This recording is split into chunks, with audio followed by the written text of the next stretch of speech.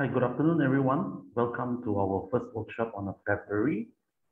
Okay, so before I start, let me introduce a bit about Mind Story. Okay, so Mind Story consists of a multidisciplinary team. We have different types of professionals working together to provide services like academic delays for children that have sensory delays, developmental delays, behavioral and emotional difficulties, as well as physical delays. Okay, the team consists of academic support, which is special needs educator or teachers. We have behavior therapists, we have clinical psychologists, we have a counselor, we have occupational therapists, reading therapists, as well as physiotherapists. Okay. So you can WhatsApp us or you can contact us through WhatsApp, email. Our operation hours is Monday to Friday, 8 to 5. Saturdays and Sundays are via prior appointment only, and we are closed during the public holidays. You can check us out on our Facebook for our upcoming events. Every month we have workshops and short courses available. You can check us out on our website, Instagram, as well as LinkedIn. Okay, so today, our topic today is about teaching strategies for children with special needs. We have our in-house special needs teacher, Teacher Chui Ting, to share with us about strategies to help children.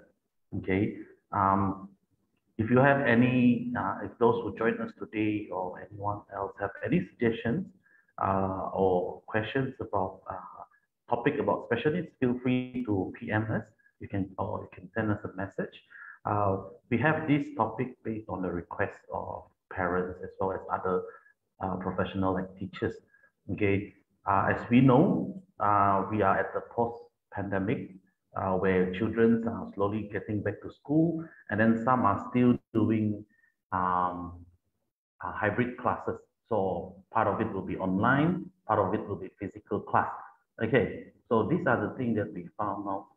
A lot of children, as of today, are finding it a bit difficult to follow with the class because of from online back to physical, or they do hybrid, half physical, half online.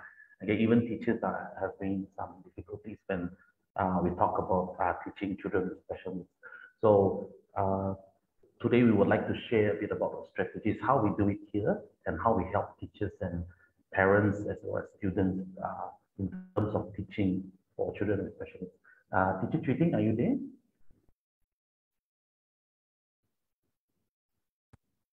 You're mute. Yeah. Good afternoon, everyone. Can you hear me? Yes. Okay. Let me share my screen.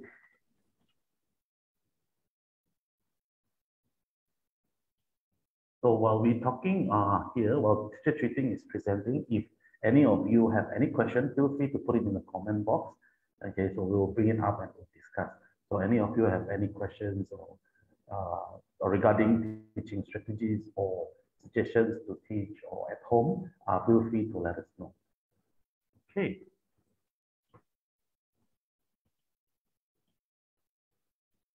Okay, so shall we start?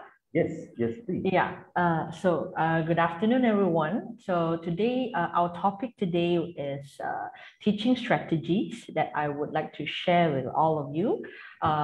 Some teaching strategies that we use in class, and also we can actually make use of these strategies to do it together with our children at home as well. So first of all, I would like to share about understanding of our child.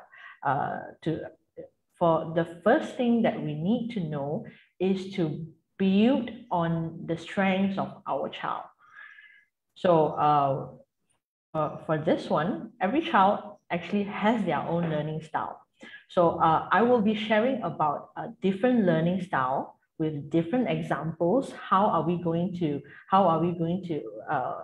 do it in the class with some examples, and so parents and also feel free to actually use this and also try to use this at home as well.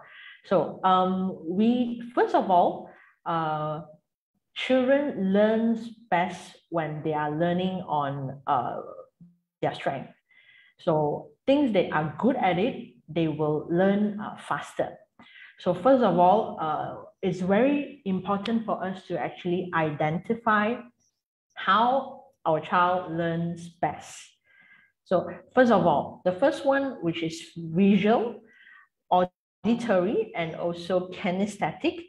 So actually, I'll be presenting you different examples.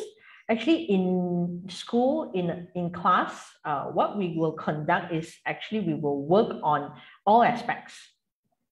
So we will try to focus on presenting the materials in variety of ways in terms of visual, auditory, kinesthetic. At the end of the day, our children is actually learning three of them in all aspects. It's just that when, for example, this child A, he is very good in visual. So we will start off with visual and make him, gain his interest in the topic, and slowly we will include auditory and also kinesthetic way of learning for them to learn.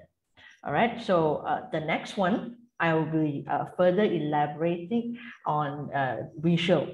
So for visual learner, they actually learn best by seeing or reading. So they will do well when materials is presented and tested visually rather than verbally.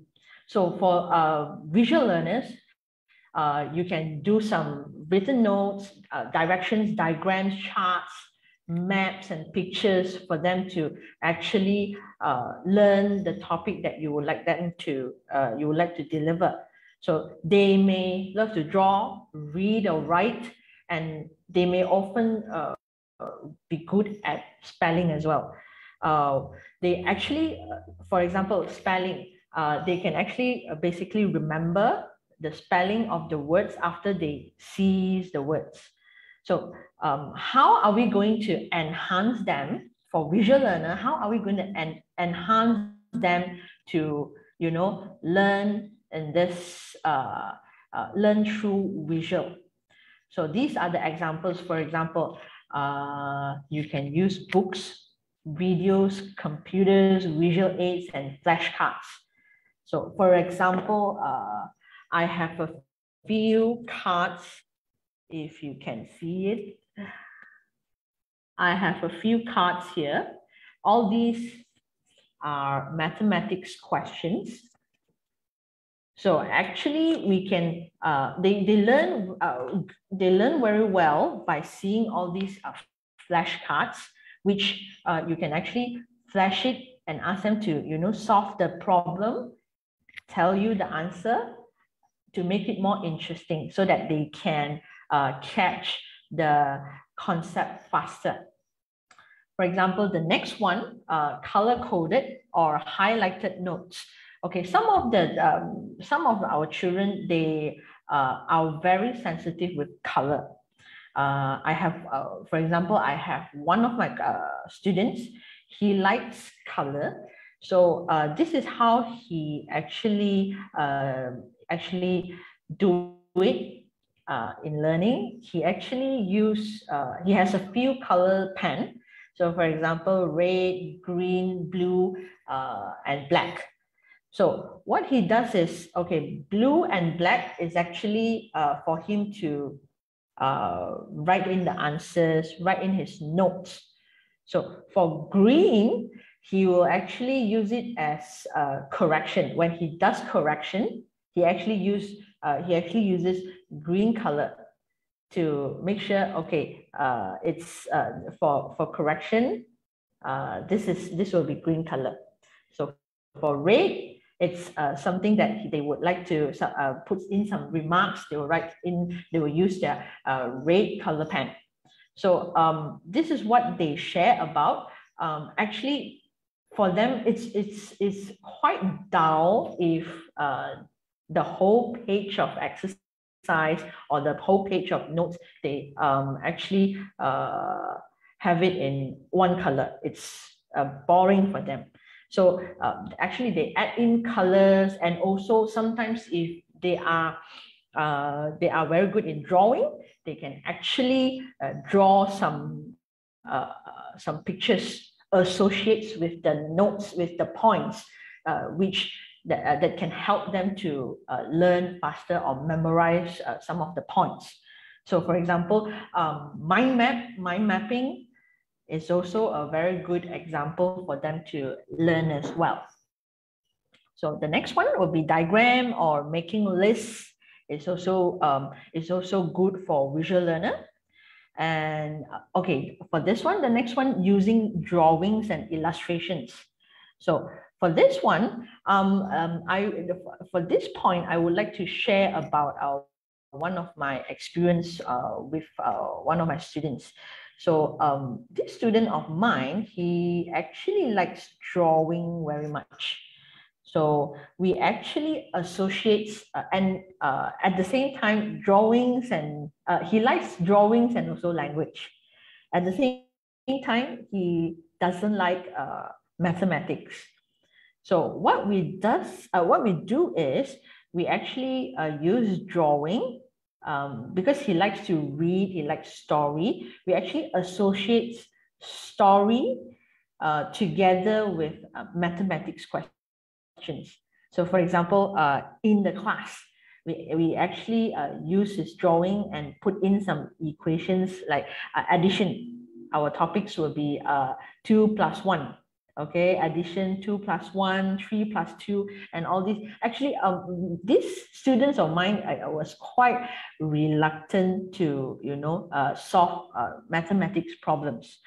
So what we do is, in his drawing, we actually include all this, and to make it more fun, he has to go through the drawing, and also we make it like a scavenger hunt. So we actually put in story, drawings, and the mathematics questions. So for example, I have an example here with the 3 little pigs. So the 3 little pigs has a friend. So 3 little pigs plus 1 friend will be 3 plus 1 will be 4. So 4 of them is going to, so we will expand the storyline. Okay, expand the storyline and also do the drawing, and at the same time we included the mathematics in the learning as well. So he actually, these students of mine actually was able to accept this kind of learning, and he was not before this, when we gave him the mathematics questions, he will tell us he will tell us, no, I don't like mathematics. When we try this method to associate a few things together, he is being more receptive on it. So which for parents who face this kind of challenges at home, teaching your kids, okay, feel free to use this associates, okay. And the next one will be take detailed notes in class. So for visual learner, they do a lot of writing. They like to, they like to read, they like to write. So we can actually make use of their strength to actually let them learn things that they let them receive some new things or new topics. So this is for new learners, visual learners. So the next one will be auditory learners. So what do you mean by auditory? By auditory is by listening. So they learn best by listening. So in the classroom, they usually learn through discussion, spoken direction, learns through verbally.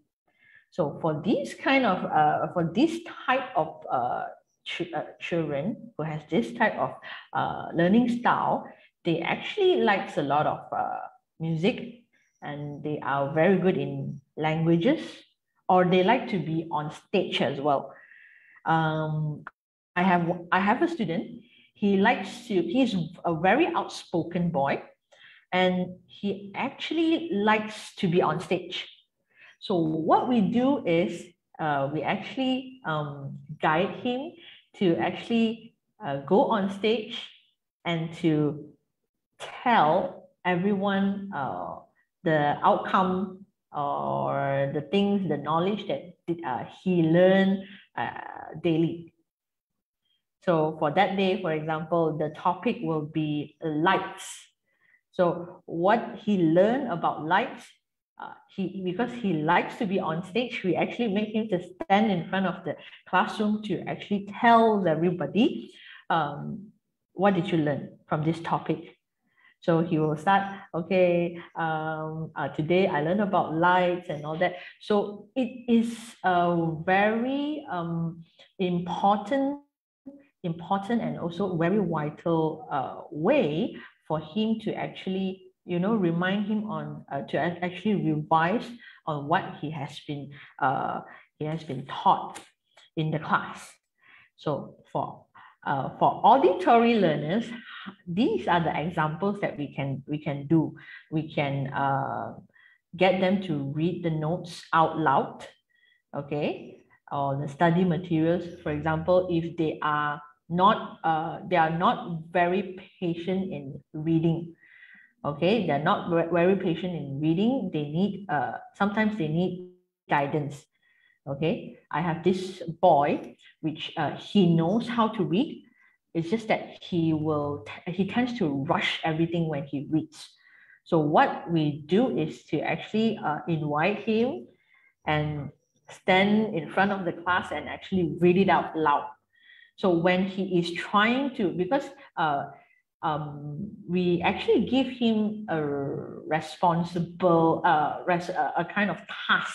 So his task will be, he has to stand outside the class, stand on stage, and to let everyone knows to teach, sort of like be the teacher of the day, to teach everyone the comprehension that we are going to have. We are going to learn that day. So when he is doing it on stage, he tends to be very careful in, going through words by words. So the tendency, the frequency of him rushing to finish the comprehension is actually reduced a lot.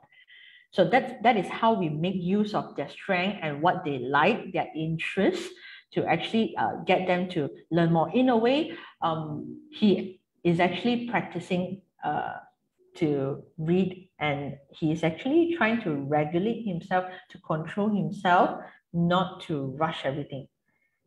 This is to rush everything is his weakness, but we actually used his interest, his strength to actually support each other to help him to go through this process.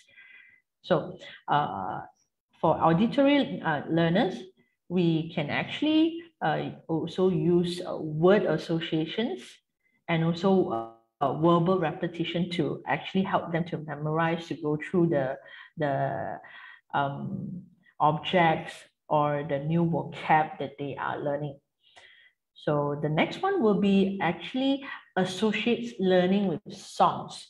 So for students who likes to sing, who likes songs, we can actually associate it with songs. For example, learning farm animals from the farm song.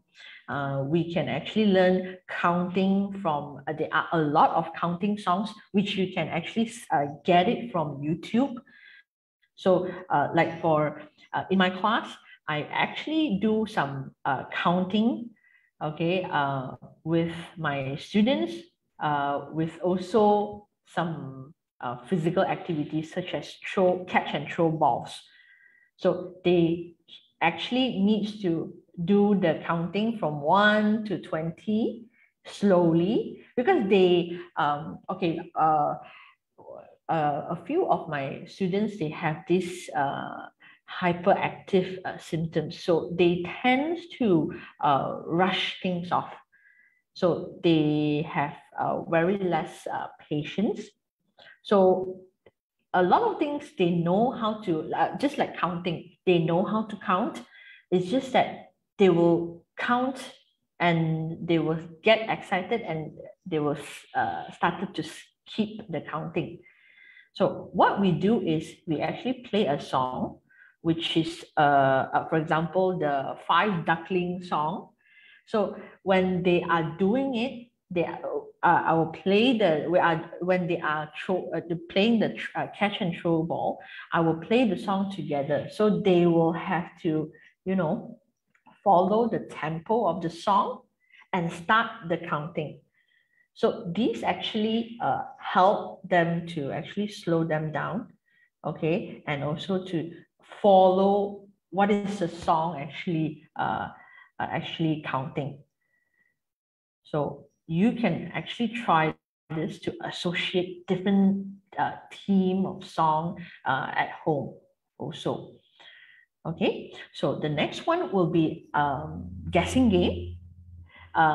This is a very nice example, guessing games such as guessing animal sound. For auditory learners, we can do some games in the class and also at home also. For example, you can play some different sounds of animals and ask them to guess what animal is this. So this is to support their vocab and also their knowledge on this theme. So my theme now, this example of me sharing is about farm animals. You can actually share about, you can actually associate anything about farm. So this is one of the examples. Okay, so the next one will be the kinesthetic part. So for kinesthetic learners, okay, they learn best by moving or by doing. You can have a lot of actions and physical activities included in the teaching. So how they learn? They learn through movement, touch, explore, and create in order for them to to learn faster.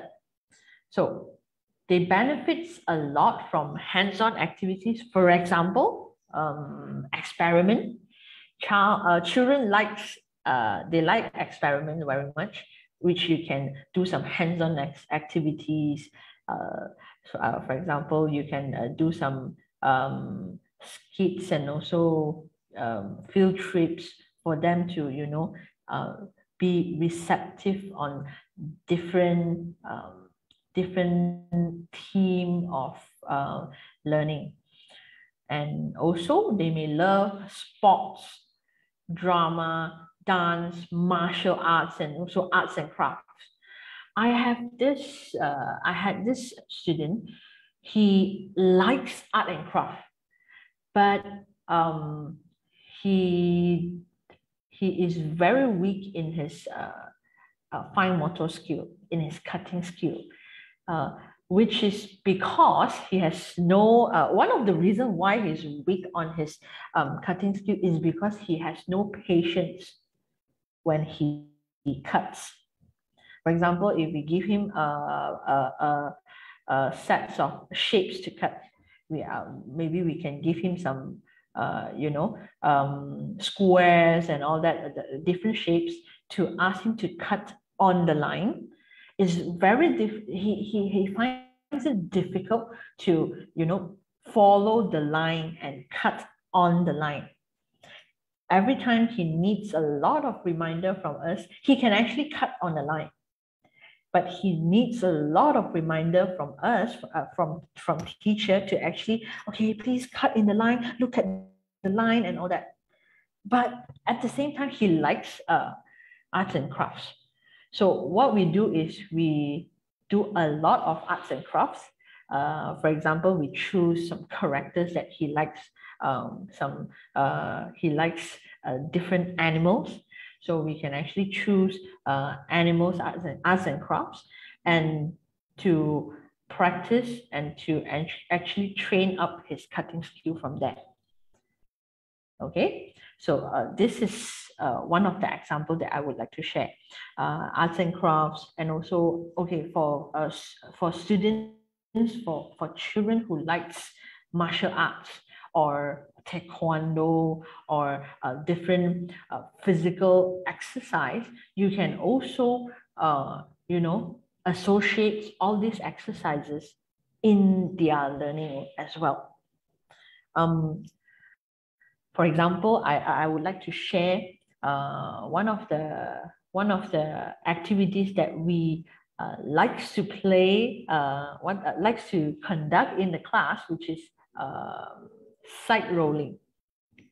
My students like to do side rolling, and also they like to pretend, do some pretend play on a bear.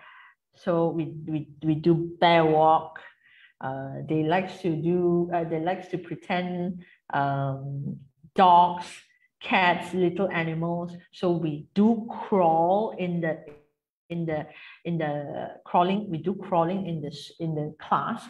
So in our team, for example, we will have different activities on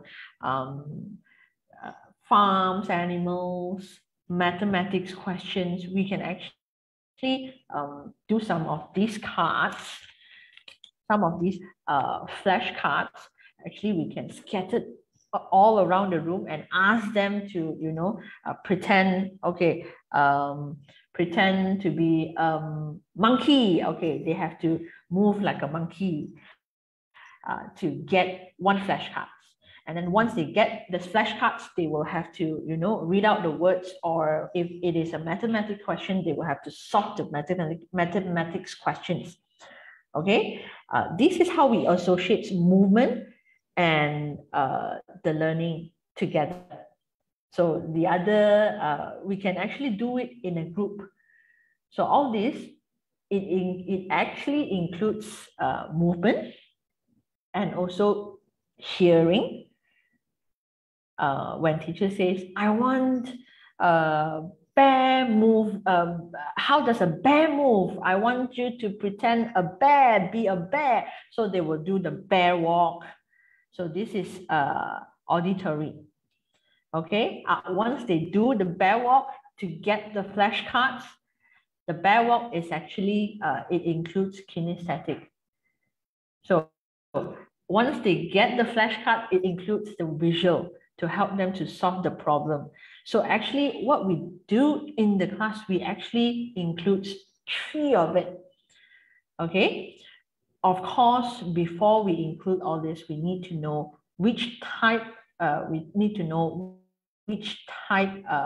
of learning style your child is more towards which learning style.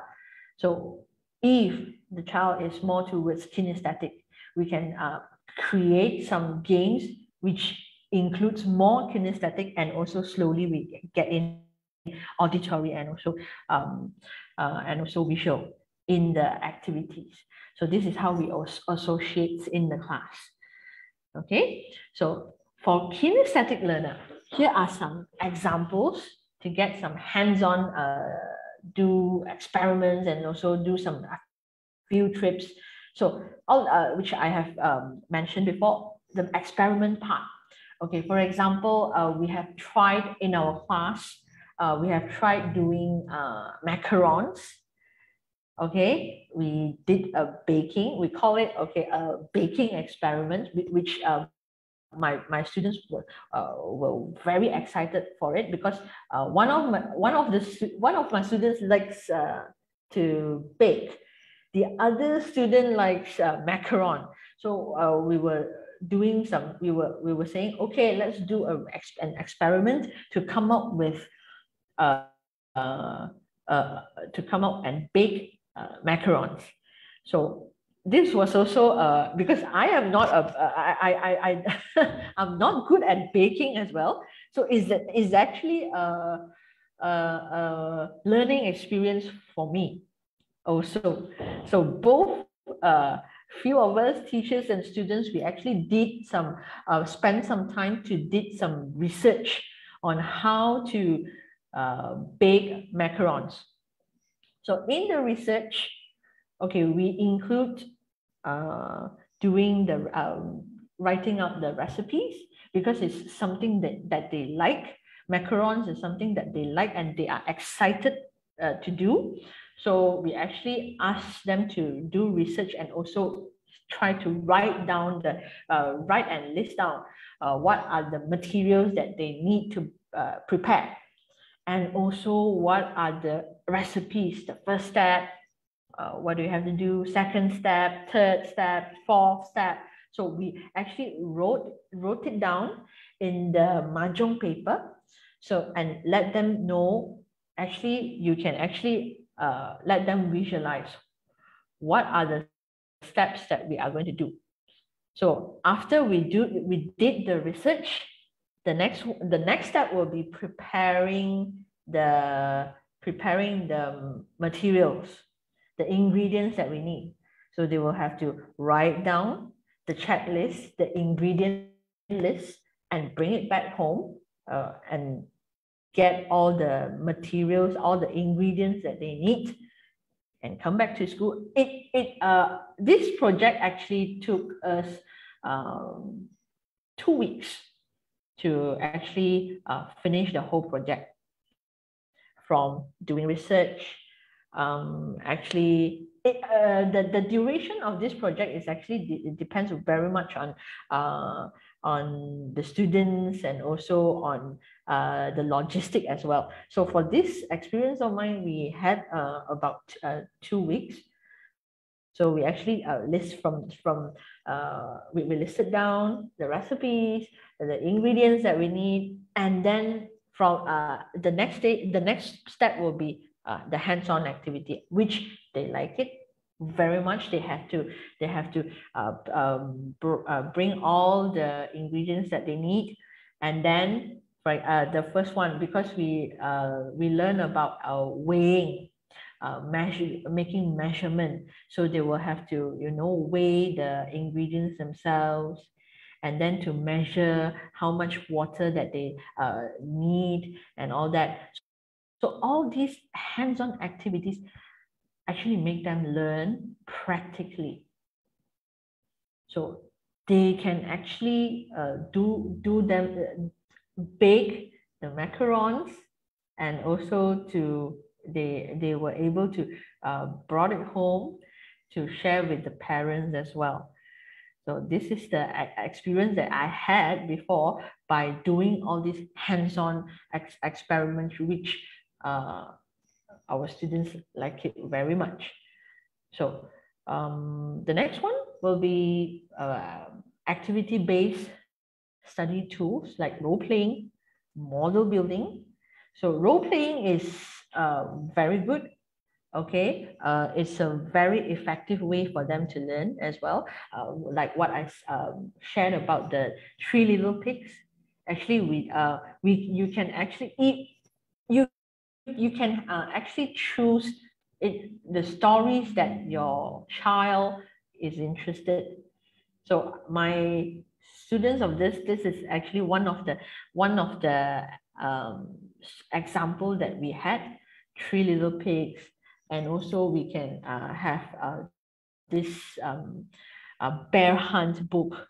So different stories, we can actually ask them to role play it in the class, and add in the theme, the things that we want them to learn. So the next one will be study in a small group, and also give them frequent breaks. Okay, for our students, they okay, it's good if our students know how to ask for breaks, but ask for rest and breaks.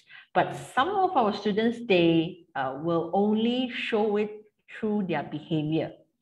So we will have to, observe, and we will have to learn how to, pace them and give them frequent breaks so that they can actually go further and learn longer, prolong their attention span in giving them frequent breaks. Without breaks, they will show you a lot of challenging behavior. This is one of the ways for them to, to actually in a way express and to tell you, teacher, is enough, I need a break. But they are able to come back with a better attention, a better focus after the breaks. So I will talk about all this later in the later part. And the next one will be memory games, flashcards, all this. Study with music playing in the background is actually what you can do for kinesthetic learners. Okay, so here's an example that I would like to share. For this one, our team will be jumbled sentences. They have to solve the jumbled sentences and to, put the sentence into right order. So I actually presented auditory, visual, and also kinesthetic, how we actually associate it in our learning. So for this one, this is a very simple example for you. Okay, for the first one, okay, they have to, put the sentence into right order. So we can actually start. It's very hard for them to, for them it's like a chunk of words, and for them to, some of the children, they cannot they cannot visualize all these words and put them in the correct order without some physical aids to support them. So what we can do is actually a picture of a dog chasing a cat. So this will actually help them to actually inspire them to, okay, I see a dog, I see a cat. So what does this sentence trying to ask? So we can actually give them a hint to actually put them into a correct order. The dog chased the dog. Okay, so the next one, we talk about kinesthetic, we talk about auditory. We can actually, if you see the flashcards that I have, the one that I am, my cursor is moving, all these, we can actually put them into flashcards. Okay, and also we can put it on the floor or make it make a game for them to, get them to read first. Okay, each of the flashcards, it consists of different meaning. Okay, after they read the flashcards, after they read the cards, they can actually, okay, starting to, starting to move the cards and arrange the cards, because in the exercise, for them to see the words that they can see is actually words. Okay, when you give them some flashcards, when you give them something solid, something to hold on, they can actually starting to, starting to arrange. Okay, my student started with arranging flashcards, and within 1 month, he is able to. He's able to fade out the flashcards and actually started to visualize without using the flashcards anymore. This is how we actually pace them. Okay, we initially we give them the flashcards to help them. This is something physical and something that they can visually see and arrange. Okay, it started. It takes him a month. It takes him some time to actually transfer from the flashcards into the worksheets. Now he's able to do the worksheet, complete the worksheet without the flashcards. So this is how we transform from kinesthetic flashcards or visual, okay, into the worksheets. So if we take off all these flashcards, pictures and all that, okay, we skip this step. Imagine we skip this step and then just present them with this worksheet, jumbled sentences. It could be very hard for them to visualize what are these words trying to tell me. Okay, so this is one of a simple example that we does in the class. Okay, so the next one will be, yeah. Teacher Ting. Yes. So before we move on to the next slide, okay. So from what you have shared, for those children that struggle, it is important for us to find out their learning style first. Am I correct? Yes. Yes. Because you share that there's three different styles based on your experience. There's three different styles that children learn. Okay, the first one you talk about auditory, and then the second one you talk about. Sorry, the first one is talk visual. About visual. Yes. Yes. Second is auditory, and three is kinesthetic. So Correct. for those parents who prepare, trying to prepare the children to follow up or to catch up academically, or for teachers that are handling children that have sort of a bit delay in academic because of transitioning back to school. So these are some of the strategies that you have suggested. So the first step, as you suggested, we have to identify That's right. the learning style. The learning style, yes. And then from the learning style, either they learn through visual, they learn through what they see, or auditory, they learn through hearing, or the third one is they learn through kinesthetic, where you have a lot of movement involved in the learning. Then after identifying their learning style, then only we can apply different types of strategy to sort of assist them. Yes, which is true. And then after we actually identify the learning style, we can actually choose to put in different aspects, three aspects together in our teaching for them to explore in different learning styles, which they don't at the end of the day they don't only stick to one learning style. Okay. All right. Also, is there any way we can identify the child's learning style? Yes. There are ways for them. Okay, it has to be through observation, and also you can know it through their response. So, for example, kids who is very good in auditory, they are very sensitive with music. They will show you through their behavior and their actions. They will start singing and humming the song. So these are the way how we actually identify. It has to be something that they are interested with. Okay. So also we have to we have to also include their interest when it comes to learning. Yes.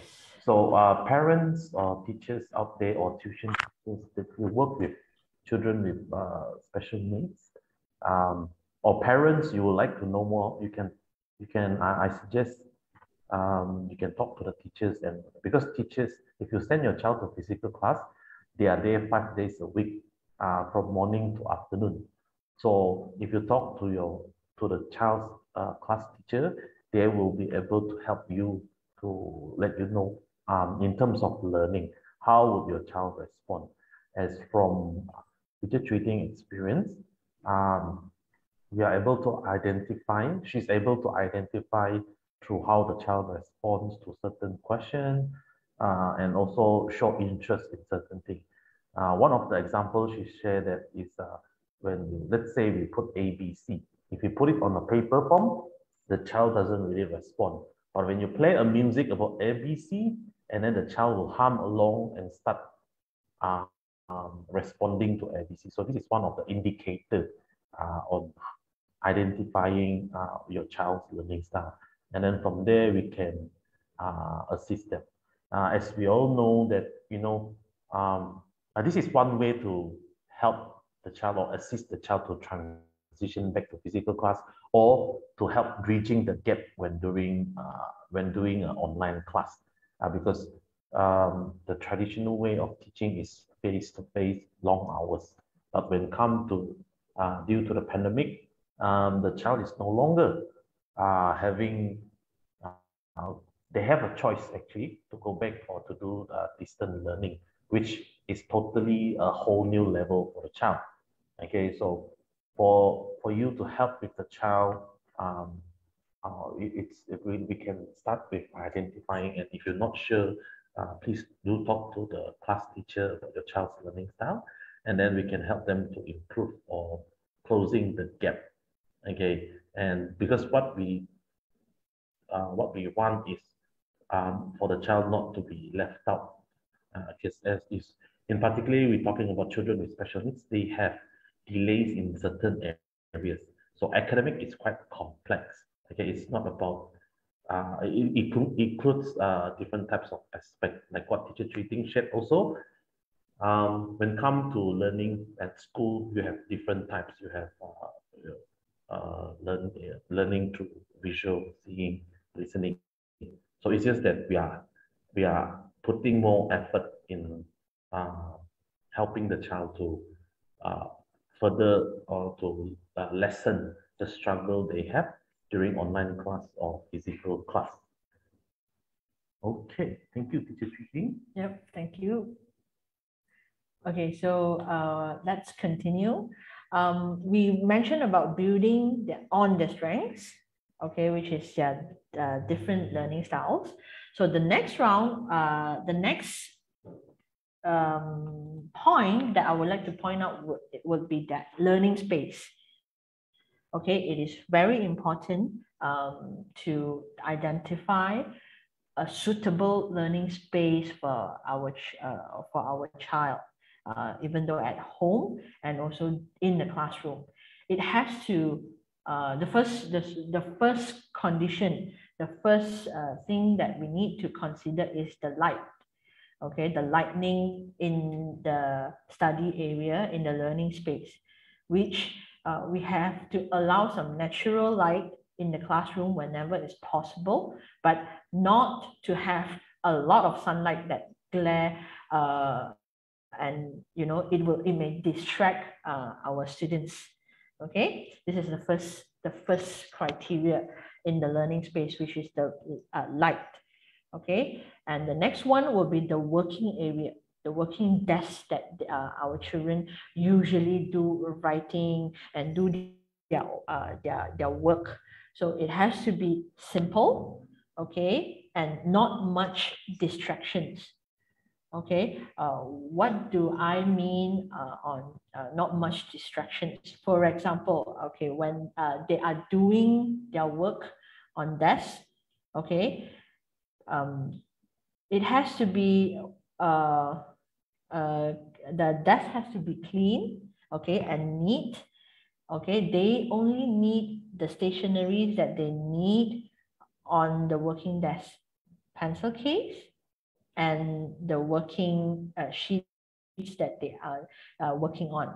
Okay, if they are working on arts and crafts, okay, same we can actually list down, okay, the material that we need, okay, for the activity, and ask them to take them out. Those stationaries that are not related, like other books or other stationaries like bottles and all that, you can actually put it in another, you can prepare a shelf for them to put their bottles in the shelf, or the stationaries which is not related to that activity, you may ask them to put it in their drawer or also put it in their bag. Okay, this applies in at home as well. So at home, you can actually, if you are doing some physical activity, okay, physical activity, list down the materials that you need, take it out. The non-related materials, keep it. Same goes to the working area. Okay, if you're doing the worksheets, what are the things that you need? Those those stationery that you don't need it, keep it. Okay, so the next round will be some group space. Okay, group space is a space where they can come together and work on various activities. For example, those activities that don't need them to write or don't need the working table, you can actually create a boundary. Okay, prepare a rug for them to, or a mat for them to sit on the mat and to work on the activities like singing, some physical activities, or if you are doing some puzzle activities, you can use the mat, the space, the group space together, all children together, okay, and do the activity in the space. Okay, light. The first one is the condition has to be the light. You have to consider the lighting, the working area, the group space, and the next one will be the play corner or the reward corner, which is a space where they are able to enjoy the toys, the reward for behaving well. Okay, I will further elaborate about behaving well in my next few slides.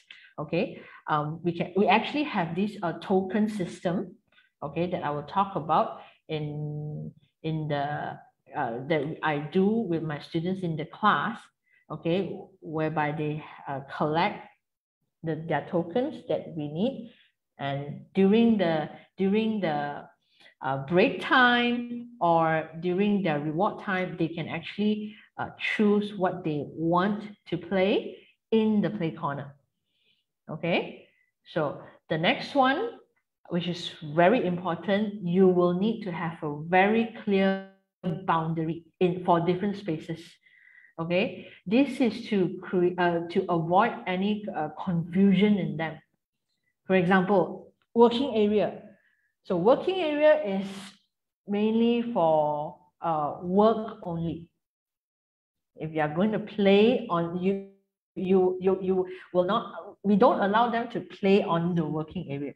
So when it comes to play or reward, where they feel free to, start their game, okay, they have a designated corner for them. All these boundaries, it has to be, we have to set a very clear boundary, okay? And also to keep your classroom organized, okay? To minimize all those distractions that that is possible, okay, that will distract them, distract their learning. So for example, I have this students where he likes to stuff everything under the drawer, meaning when we want him to find some notes or some worksheets in the file, which we want him to, we usually will ask him to keep it in the drawer. When we need the worksheets, it's hard for him to find because he has this habit to actually stuff everything in his drawer. So what we work with them is to actually keep his working space organized. We actually we actually make a list. Okay, what do you need? Okay, what are the things that you need to put in your drawer? A list. So when it's to help him to organize, he has to refer to the list. Whatever which is not in the list, he has to keep it in his bag or keep it in the designated area. So these are the conditions that we have to consider when we prepare the learning space for them. Okay, so the next one, after building on the strength, the next one will be the last one, learning space, and the next one will be our expectations, to manage teachers' expectations, parents' expectations, and also most importantly, our child's expectation. We have to meet and communicate, have a very clear instructions on the rules. Okay, so which means class rules is always very important, because with these class rules is actually helping them to actually control and regulate themselves. What is teacher expecting us to do? What is mommy or daddy expecting me to do? Okay, when it's a guide for them when they are doing something, or they have such a behavior, okay, they will need to refer to the rules, to the class rules. Am I doing it correctly? So if the behavior that they are doing, okay, doesn't fit in the class rules, so they will need to control themselves not to do it. So it is very important for us to list it down, okay, and put it up to let them see, let them refer to the class rules all the time. So of course, all these instructions, all these class rules, it has to be a very simple instruction. We have to keep it simple. Okay, and also bear in mind, with all these expectations that we expect them to do, or in setting all these goals, okay, we have to go through a lot of repetition and also practices to make them, to imprint it in them, and to let them adapt to the instructions, our expectations, and to also to consistently use it on them. So which is, okay, we can try to break down tasks into small and manageable steps, which, for example, in one step, you cannot have too complicated instructions. For example, the first step, okay, is for you to, for example, is for you to prepare your working table, okay, your working space. So how do we break down the task into small and manageable steps? For example, we prepare a checklist for them. What are the things that we need in our working table? The things that we don't mention in the list, okay, we have to keep it. So this is to break it into small steps for them to refer. And also the next one will be setting up time limit for each learning slots. Okay, teachers and also parents, we have to think about how long they can stay focused. Okay, for example, before we work on something, an activity, okay, we know our children best, we know our child best, we know for example, I know my students attention span is about 10 minutes. Okay, I will set a time limit. Okay, within that 10 minutes, okay, he has to finish up to how many questions? For example, 5 questions. I need him to finish five questions in 10 minutes.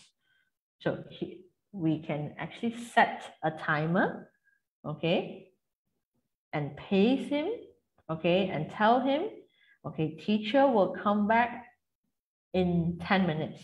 So in this 10 minutes, you will need to finish this much of questions, okay. There will be students who will start getting your attention. Teacher, I do not know how to do it. Can you please help and all that? Okay. For these 10 minutes, okay, it depends on the child's capability. For child who still needs our prompting and also guidance, you can actually give some guidance within the 10 minutes. For students whom you are working to fade off those guidance, you want him to work independently, you can also use, it's very good for you to set a time limit for him to work independently within this stipulated time.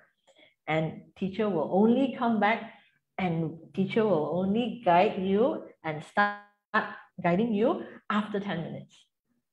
So in this, we are actually setting an expectation and we are actually communicating, okay, teachers expecting you to do these questions, okay, on your own without teacher's help, okay, in let's say 10 minutes, okay.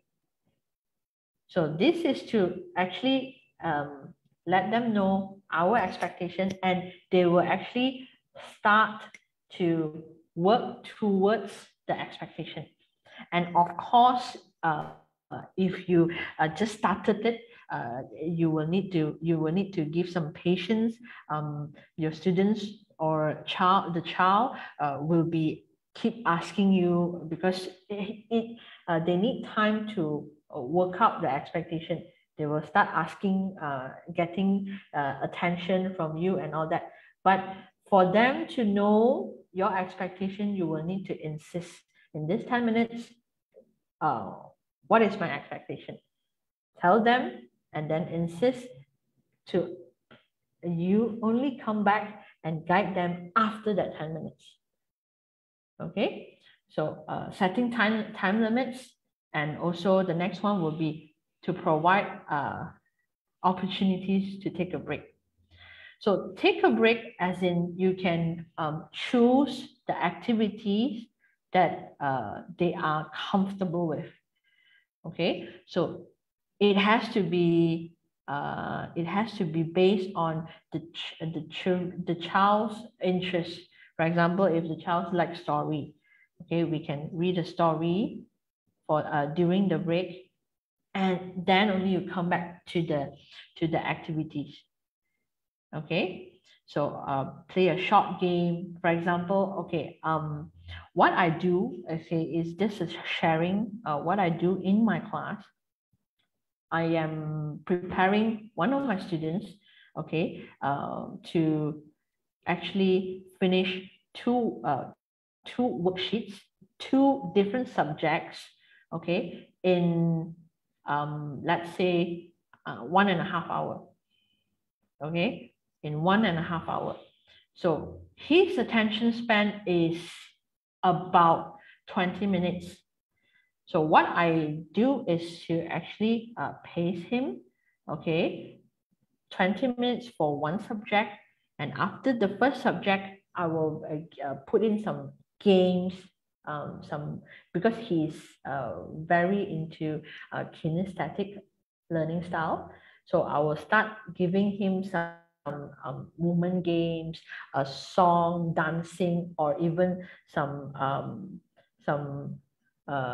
side rolling, jumping game in the middle. Okay.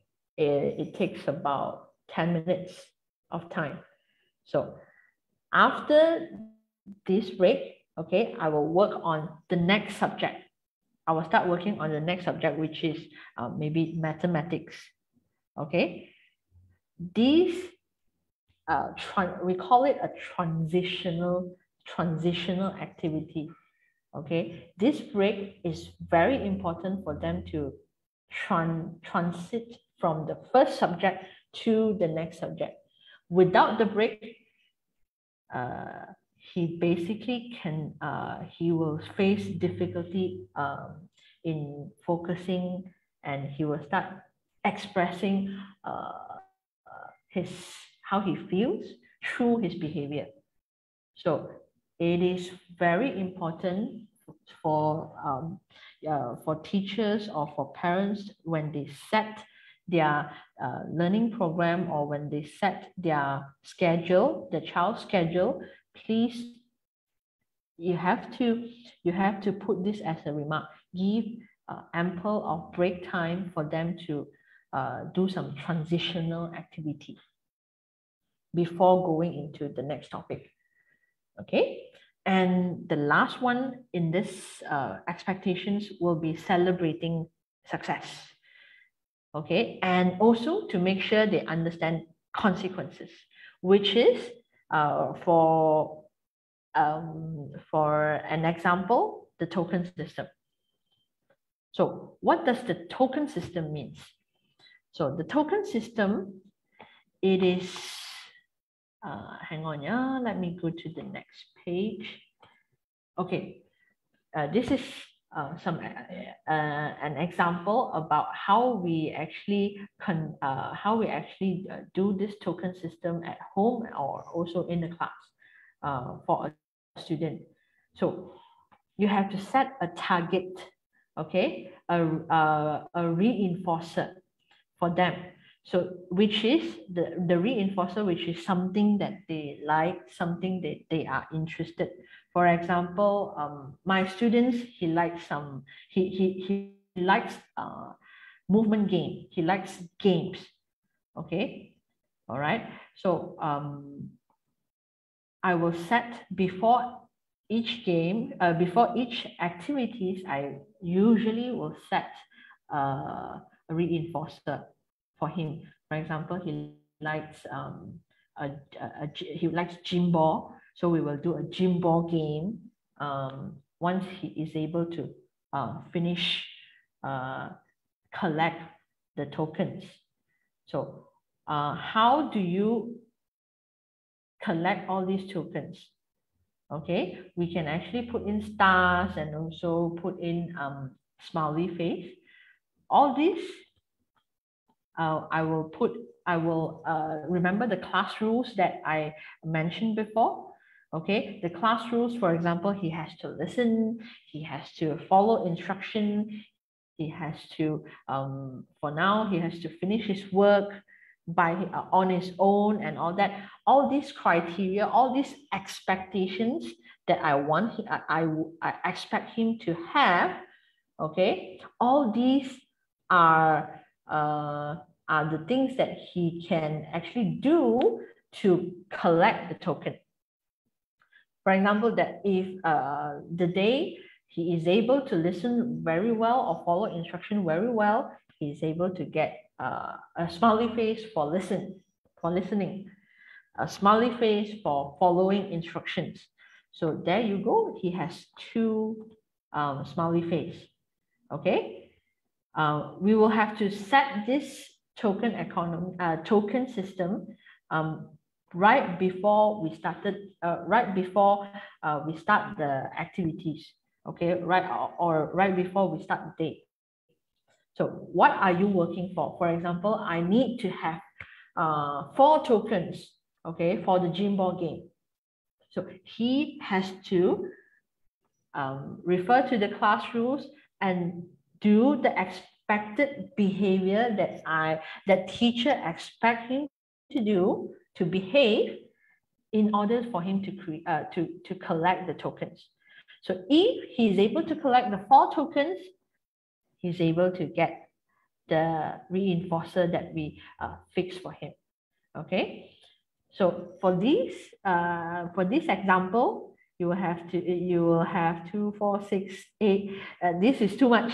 Okay, so maybe we can start small for 4, and then slowly we expand to 6 when he's able to, when 4 tokens he's able to, there's no issue for him to get 4 tokens every day. We can actually increase the difficulty into 6 tokens and slowly to 8 to 10 to 12. So this is how we work on token economy. If he doesn't collect enough token for the day, he has to face the consequences, which is he will not get the reinforcer on the day that he failed to collect the token. So in this token economy, he gets to learn the consequence. If I'm working for this, so if I would like to achieve this, I will need to do the expected behavior.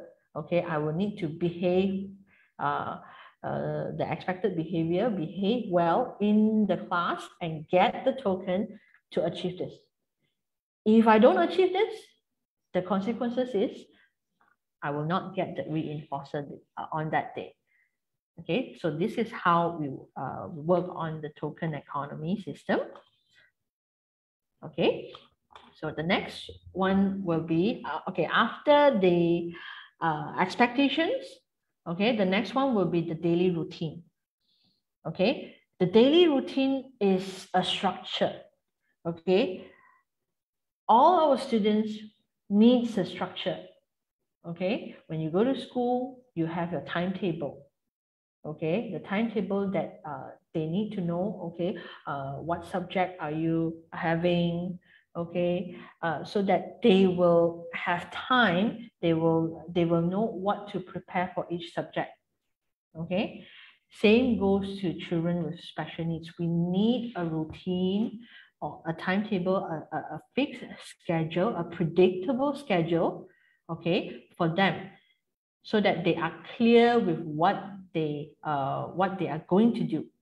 Okay, in the classroom, okay, we have to have this expectation clearly posted.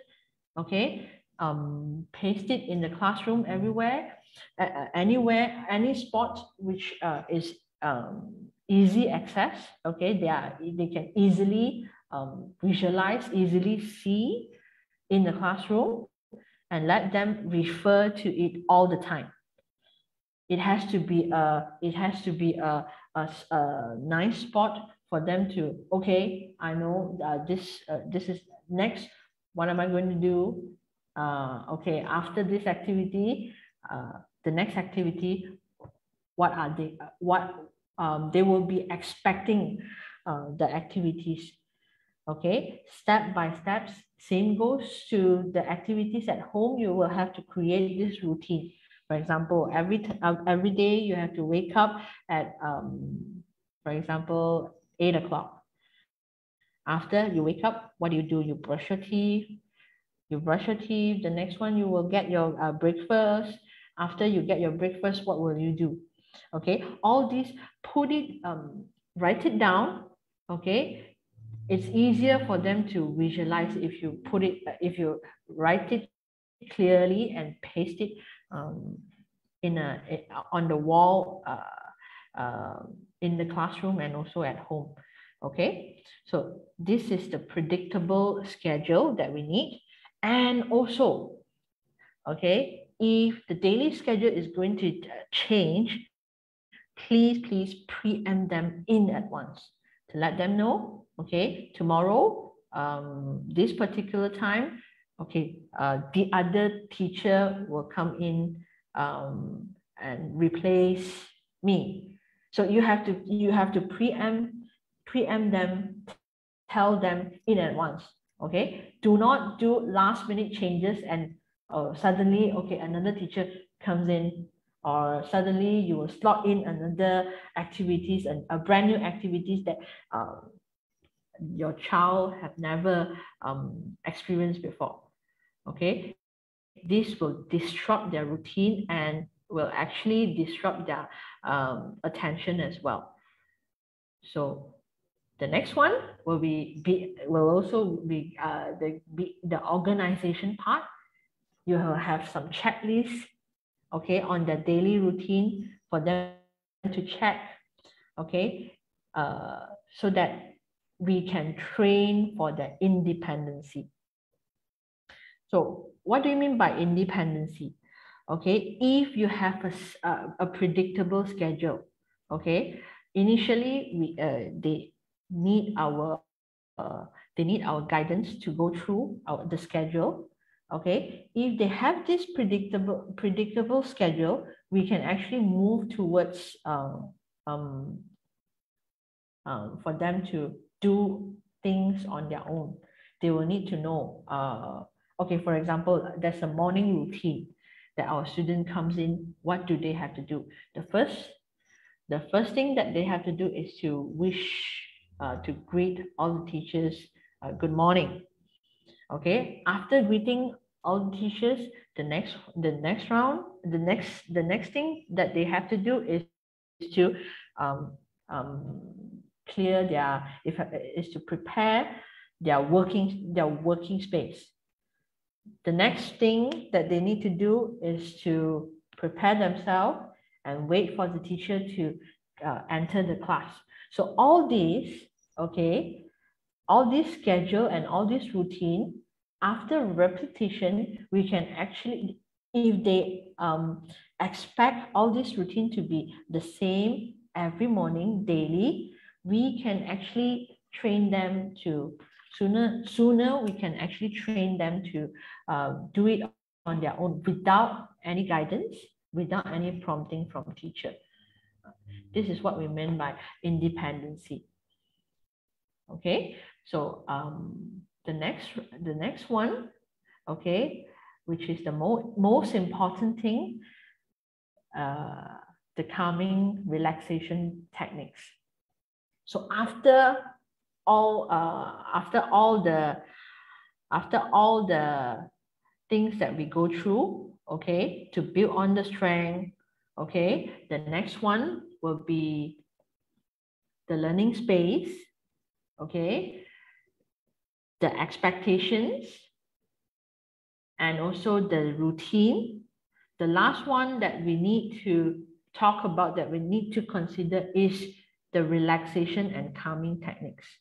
There will be a lot of challenging behavior that they can be, if you give them a new activities, okay, there's a possibility for them to get too excited, or they will get distracted. Okay, they will, if there's too much for them for the day, okay, they will be having difficulty to calm themselves. All these relaxation techniques actually do help them to calm down before they end the day, or even before they end the day, in the middle of each activities, we can actually practice all this to make sure that they calm themselves down and prepare themselves for the next activity. So there are a few things that I would like to point out. Okay, the first relaxation techniques we can try is through breathing. Okay, the 5-finger breathing is whereby you have to breathe in and out. I will talk about it later. I will show you the example of the 5-finger breathing later. Okay, the next one will be music. Okay, you can prepare a playlist of their favorite song. Okay, if they are too stressed out, you can actually play it and suggest, okay, the next activity, we get to choose our favorite song to actually give them a chance for a break and also to calm down themselves. And the next one, movement. You can do all sorts of dancing, walking, biking. Okay, if you have a bike at home, okay, or in the school, you can ask them to, give them some time to actually do all these physical activities. You will need to have a list of calm down activities for them. Okay, it is good to have a dedicated personal space for them to, combat with the effect of stress. Okay, for example, if they have a favorite book, you can prepare the favorite book or even favorite toy, soft toys, which can help them to calm down in a personal space. That is why we have our play area, play corner in our classroom. Okay, at home, you can actually customize an area, okay, create an area that includes all this in that area for them to have this personal space. Okay, the last one will be the sensory activities, which is to include those activities like squeezing stress balls, or also gym ball, okay, or glitter jars, or also you can create a box. I don't have it. You can create a box which is filled with different beads that they can touch, which can also provide a calming effect for the kids. Okay, so I'll go back to the breathing. Okay, we can talk about the 5-finger breathing. Okay, you can actually ask your child to do this breathing visually. Okay, that they can actually breathe in through their nose and slowly breathe out through the mouth, and breathe in again, breathe out, in, out, in, out, in, out again, for them to calm down. It actually, when you complete this 5-finger breathing, it gives them time for them to breathe and also for them to, transfer their attention, okay, to divert their attention to the breathing. It actually does help them to calm down. Okay, so this is the 5-finger breathing. Okay, so these are a few examples that I would like to share about on a checklist. Okay, I mentioned about breaking tasks into a smaller task, into manageable steps.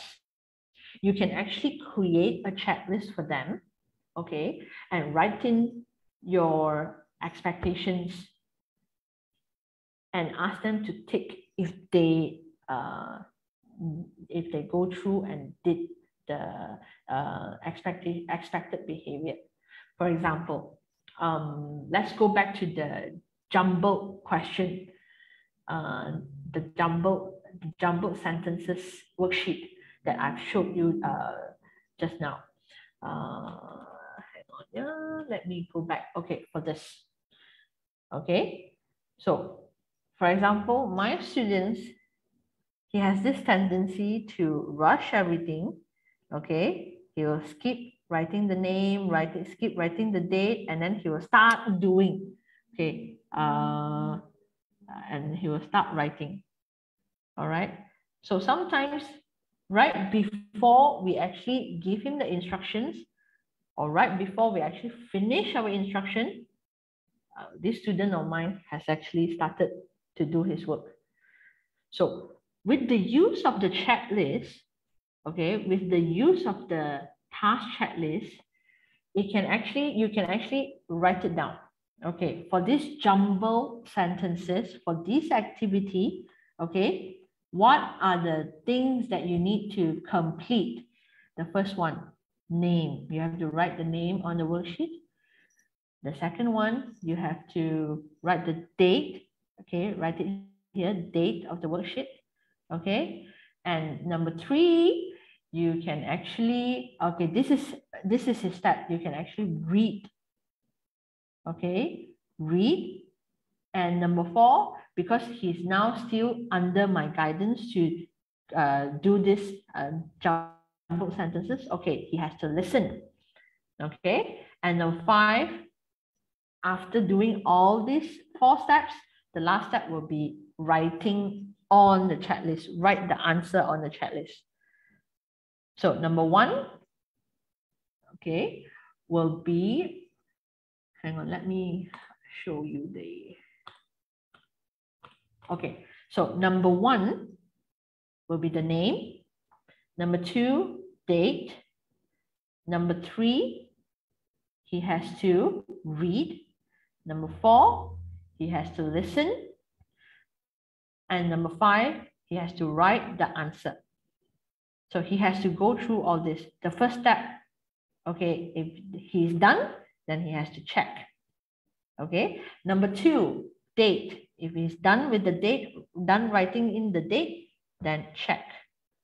Number 3, if he's done reading, check.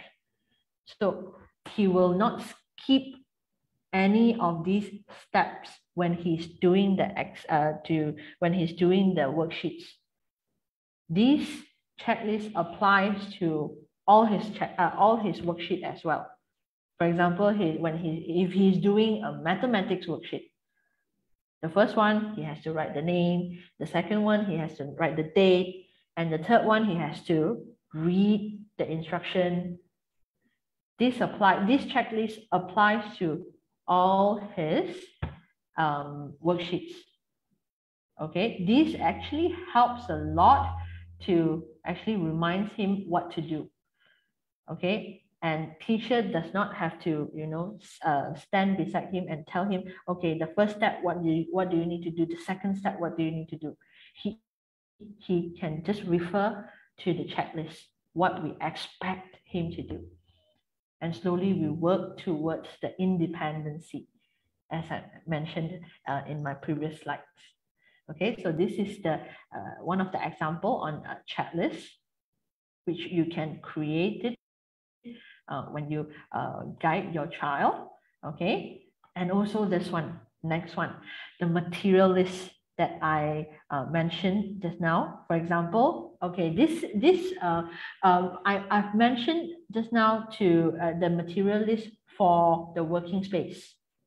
Okay, this is actually a material list for the backpack. Okay, you can actually, write the subject. Okay, for example, mathematics. This mathematics subject, what are the items that the child needs? List it down. So every time when it's mathematics subject, he will have to tick. These are the things that he will need to prepare for the class. The next subject, same goes to the items. You have to list it down, and he knows what to prepare. He knows what are the materials to prepare without prompting from teacher. Of course, before we work towards independency, we will have to guide him through the materials, through all the lists first. So this is another example of the material list. Okay. All right. And we mentioned about expectation also, the class rules. So there are students who cannot visualize, okay, what are the expectations rules if you write it on the board or we can actually put it in visual form. So sitting desk, what are the things that teacher expect you to do? So the first one, feet on floor, eyes looking, ears listening, and all that. So these are the checklists that they will need to do when you are sitting at the desk. These are the things to do. Okay. For example, circle time. These are the things to do. Find spot, sit nicely, quiet hand, ears listening, and ready for circle time. Okay. Arriving. The morning routine. Okay. You can have this. Okay. For this one, because it doesn't apply to our culture, we don't have we can actually take this off. Okay, we can actually this is just an example for you to for you to refer to. What are the things that you can write it down, you can list it down visually for them to refer. Okay. So the 5-finger breathing. Okay, that ends my presentation for today. So Charlie, are you there? Yes. Yeah. Okay. Thank you, Teacher Chui Ting, for sharing. So yeah, as we have mentioned, for those who have questions, feel free to post it in the comment. Like what Teacher Chui Ting has mentioned, it's very important for us to identify the children's learning style before we move on to talking about how we can help the child. So Teacher Chui Ting has gone through all. So for those who would like to review the video, you can feel free to check it out on our website. It's available. You can see the replay, what she has been shared in this workshop. So after identifying the learning style, then only we apply strategies. Okay, so most of the time we talk about how we can teach the children, especially talking about children with special needs. But at the same time, like what Teacher Chui Ting also have pinned out, that we have to make sure the setting is conducive or it's comfortable for the child to do learning. Okay, if it's in the class, then we have not much control over. But if you are a teacher, if you realize that your children, especially those with special needs, have difficulty focusing, first we want to check if the setting is conducive with the child. If it's in a home setting, parents, you can also do that, because like what Teacher Chui Ting shared, based on her experience, it can be the lights. Child can be easily distracted. Same goes with our us adults. Okay, when we work from home, we try to be in a quiet place while we're working from home. We don't want to have maybe the clock ticking behind us, the TV is on at the living room, someone walking here and there, back and forth behind you or in front of you, then you get distracted. So as an adult, we do get distracted by this kind of sound or lights. You know, sometimes while I'm sitting near the window and the sun started to glare, especially those doing online, and then it's very hard for us to focus on the screen because of the glaring. So we talk about learning style, we talk about strategies, but we also have to take into account the surrounding of the child. Okay, especially special needs, and those who have sensory difficulties. Because when we talk about academic learning, towards academic learning, there's a lot of things underneath. You can check out the pyramid of learning. Okay, sensory is one of the biggest component in when we talk about learning. So if one of the senses are distracted, then it's very difficult for the child to retain Attention. yes, attention. Okay, it's very hard for them to maintain. Okay, so let's say we already take into account the surrounding, the noise, or maybe in a big classroom of 20 students, there's nothing much we can do about the window. We can put a curtain, blind or something, blinds or curtains, but sometimes the lights of the classroom can be too bright. There's nothing we can do about it. Then we can work around by giving a break, like what teacher Chui Ting said. Maybe some of the children, they can finish given task in one shot. Let's say 10 mathematic question. Some of the child can finish like, oh, one sitting on the table can finish all 20 questions, but some of them cannot. Okay, same goes to children with special needs. Some of them they can, some of them cannot. Then we have to break down the work, Yes. putting it to smaller tasks, and then to build the child's ability to increase the time spent on the activity. Maybe 2 questions, the child start walking around, going around. Okay, some child, if you experience working with children with special needs, you can see that sometimes they start looking around, they start humming, they start making noise, they start looking back and forth, they start uh, standing up, walking around. Okay, so this is one of the signs that maybe they have reached uh, their own capacity. Okay, they have to have a break because sometimes children with special needs, they are unable to express. Yes, correct, to express. Yep. So we have to take into considerate about this kind of situation. Okay, given that the settings, we know the learning style, we change the setting, but still the child somewhat having difficulties. Okay, so if it's in a bigger classroom, we might want to change the strategy, break down the exercise for the child. Okay, if you're working with the child at home, then you might want to give the task. Okay, teacher Chui Ting shared a lot about the checklist. Okay, you can put like and then a reward system. Okay, a reward system to a token. Okay, to increase the motivation. Sometimes when we talk about children with special needs, they do not understand why they have to go through this on a daily basis. Okay, even you ask a neurotypical child or child without special needs, they also don't understand why I have to go to school every day. You know, why I have to do online class every day. Okay, and their motivation is quite low. Okay, they are not like very motivated to do homework. So in order for us to build that motivation, we require external help. Internally, their own self, when you ask them, they don't feel like doing it.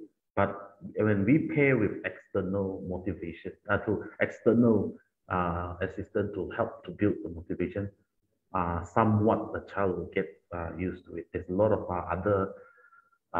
other strategies, teacher treating the checklist to break down tasks as a task, yeah. And then some use timer.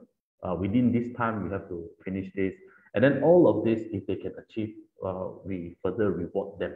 Okay, it can be quite hard in a school setting where you have more than 20 students, but you can also, this is where we talk about expectation. Okay, when you talk about motivation, we also have to uh, uh, take into consideration about the child expectation. Like I mentioned just now, most of them don't understand why they have to go through this. Okay, we understand. We want the child to have better education, or we want them to learn academically, but the child will know. Okay, so they're like, and this way we have to put our expectation, or their expectation, both expectations into consideration. Okay, if parents' expectation is very high, then the child is very low, then you cannot meet in the middle. This way, both parents and teachers got frustrated, or the child got frustrated. You know, I give you 10 questions, why you cannot finish? It takes you 4 hours, you can only do 2. And then from the child point of view, it's like, this question is so hard. I can only, you know, I take so much time, I'm struggling. How do I do this? Okay, so this is where expectations have to be met. Okay, and then the next one is the last part. Okay, where teacher Chui Ting shared. The calming. Yes, this is to help the child during the break time, because here in teacher Chui Ting class, we don't play inside the class. Class is for learning. Okay, but sometimes if you have child working from home, you might have limited space. So the child might be eating where they learn, the child might be playing where they learn. Okay, so sometimes when you transition from learning to break, taking a break and then back to learning, they don't understand this is the place where I play, why I need to go back to classroom online. okay, or maybe in the classroom setting, because now pandemic, we cannot put the child, okay, now it's recess time, you can go out. No, we no longer have that. So the child doesn't understand this is the place where I sit and also I play. But why after play I have to go back to work? So this is the thing that we help them to transition. Sometimes they need longer time to regulate during the break time. So one of the technique that teacher Chui Ting use in the class is to relaxation. Okay, breathe in, breathe out. Because when we talk about children with special needs, they do have a tendency to take longer time to regulate. Okay, they sometimes make a lot of fuss verbally, also through behavior. Okay, if you work, if your child is working at home, study from home, learn from home, you can see distant learning. You can see a lot of this behavior. Like we are inside a very, even though the class is, the room that's set up is quite conducive, but because of limited space, they have nowhere to go. You are like Monday to Friday in this confined area. Okay, even at school, you are confined because of the COVID. You can't go out and start mingle with other people. You have to stay in your seat, eat in your seat. Okay, and then you can walk around within the set boundaries by the teachers. So all this will pen up the emotions of the child because they have difficulties, like especially those who experience school before COVID. Like last time, recess time, I go out, run around the padang at the field. But nowadays, I cannot do that. So where do I go? I'm full of energy, okay, and I cannot concentrate because I want to play. So this is the technique where teacher treating shared that we can try to apply to to for students, okay? And in particularly, we're talking about children with special needs because they are the one that definitely need more help, need more time when we talk about academic learning. So even though some of the child, they are quite high functioning, but sometimes they still struggle. So when they struggle, it doesn't mean it's end of the world. It's just that they require external assistance. Okay. So parents, if you're working with your child and you need help, please talk to the teachers, okay, and ask about how do they teach the child? Like some we have parents here, teacher treating why you can teach my child, why I cannot teach my own child. So this is where we interact with the parents. Okay, this is what we do in the class. You might want to bring some of this strategy at home and start establishing it. Okay, because of all the things that have shared, teacher treating that mentioned that children need practices. Okay, it's like doing mathematics. You learn the formula, you need to practice in a constant basis. If you don't practice, sooner or later you forgot about it, and then that's where you have to restart again. Okay, so you can see this not even in children with special needs. End of the year holiday, okay, December to January. That 1 month holiday, when January back to school, you can see a lot of children's like, I have to go back to school. Parents start panicking. Why is my child not following teacher's instructions? Why? Because even though it's holiday, sometimes uh, you can occasionally put a practice into the child to maintain um, the readiness to go back to school. Okay, the structure is very important. So you have all this, but you stop for a month, no practice, you cannot expect the same performance as previous during the same training. Okay, definitely there will be delay, regardless the child has special needs or not, even adults. Let's say I take a break uh, from my work. Okay, after 1 month, uh, as an adult, I too need some time to transition back to work. I cannot jump straight back in and full force 100% on my performance. It's almost impossible because our body take a break and I'm not been practicing for 1 month. So I definitely need some adjustment. So this adjustment is what teacher treating has mentioned just now. Okay, class readiness.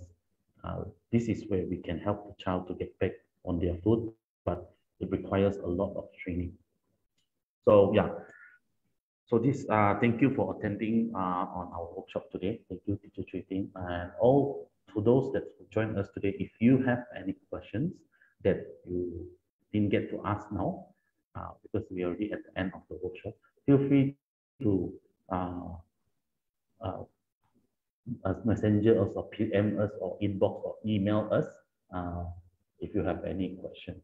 Okay, thank you everyone for joining. Thank you, Teacher Chui Ting. Thank you. Stay Thank you so safe much. and have a good weekend. Bye bye. Bye bye.